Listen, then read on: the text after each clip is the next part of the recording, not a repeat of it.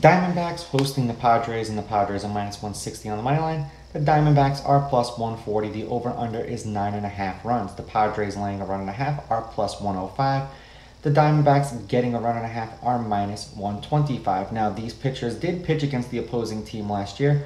Musgrove pitched against the Diamondbacks twice. He was 1-1 in the game that he won. He went 6 innings with no runs and none of them earned. And in his loss, he went 5 innings and got tattooed for 6 runs, all of which were earned.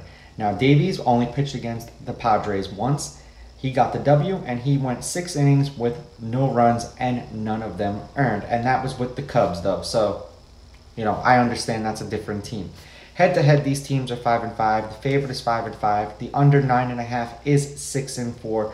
And the favorite to win the game by a run and a half or by 2 runs is 5-5. There's a lot of 5-5s in this. The Diamondbacks seem to be a good thorn in the Padres' side. I'm going to take the Padres with the money line. I'm going to take the Diamondbacks with the runs, and I'm going to go under the 9.5. Let's see if I'm right.